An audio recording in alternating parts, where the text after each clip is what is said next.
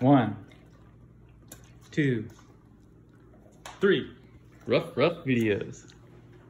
Happy Tuesday, my ILS students. Let's take a deep breath in. Inhale up. And exhale down. Inhale up. And exhale down. Okay, we're going to go over our math again. And today, if you pull out your Tuesday week 4 packet, it's right here, it's ready to go. And you can see I'm going to put mine in my sheet protector, and I'm going to pull out my dry erase marker.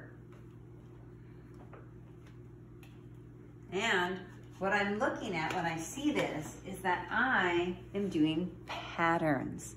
Patterns are very important to establish a lot when it comes to math and life.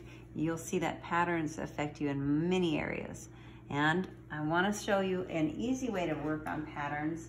It's an AB pattern, and you can use it two very distinct, either 2 different colors, 2 different shapes, and work on it with an actual item. So quarter, penny. And what would come after that? ABA would be another quarter and another penny. So quarter, penny, quarter, penny,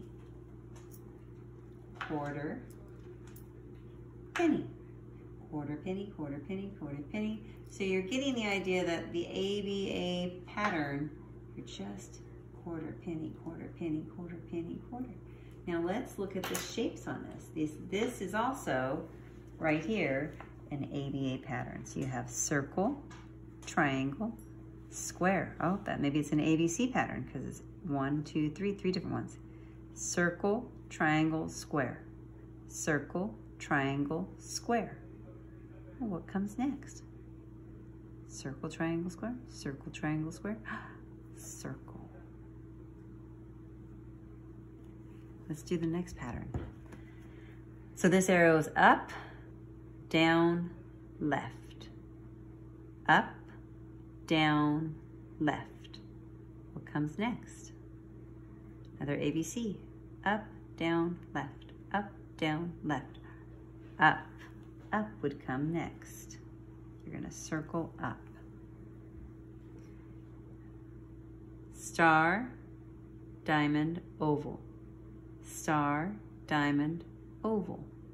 Well, what comes next? Star, diamond, oval, star, diamond, oval. Yes, the star. Well done. Diamond, square, circle. Diamond, square, circle. What comes next in your pattern?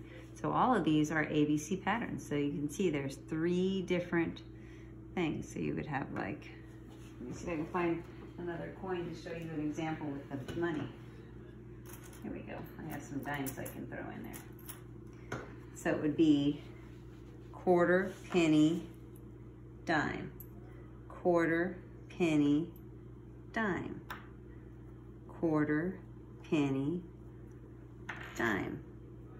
There's our sorry, Bandit. There's our ABC pattern. Let's do the next one. Diamond, square, circle. Diamond, square, circle. So remember, it would be the diamond. Rectangle, cross. Oh, so we have an up and down rectangle, cross, horizontal rectangle. So you have the 2 different ways that the angle that the rectangle is lying. So let's see. We have tall, we'll do that. We'll do tall, cross, flat. Tall, cross, flat. So the next one will be tall. And that one's a little different because there's no square even in the whole pattern, so you know it can't possibly be a square. So that's what we're working on, are some patterns, and we can keep working on those with so many other options. Let me erase this and see what the next page looks like so you can go over with Miss Kelly before you do it. Let's see. I'm turning the page. Oh, this one looks a little fun. Let's see what this one is. You know what I forgot to do on the last one? I forgot to put my name. So if you want, you can put your name right up here. Here we go. Let's read it. We're gonna cross out pictures to solve each problem. Then write a number sentence. Oh, so you have 3 hats. 1 blew away, so I'm gonna cross off 1. How many are left? 1, 2. You have 4 hats. 4. 2 blew away. 1, 2. How many are left? 2. You have 5 hats. 1, 2, 3, 4, 5. 1 blew away. So we got to put 5. 1 blew away. How many are left? 1, 2, 3, 4. Okay, I know you guys can finish the other 3 problems, and I look forward to you showing me all your hard work when we talk later. Talk to you soon.